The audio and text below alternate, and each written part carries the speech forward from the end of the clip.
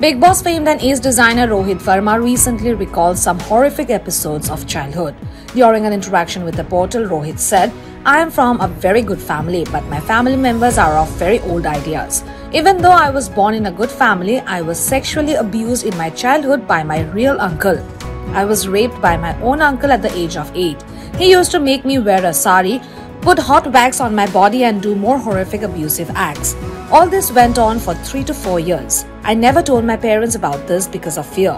Rohit also revealed that he used to work as a prostitute outside Taj Hotel, wearing girls' clothes as he needed money.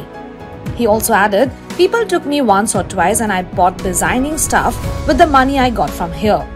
I don't have any regrets because I wanted to do this. No one ever forced me." For more news and updates, stay tuned to ETimes.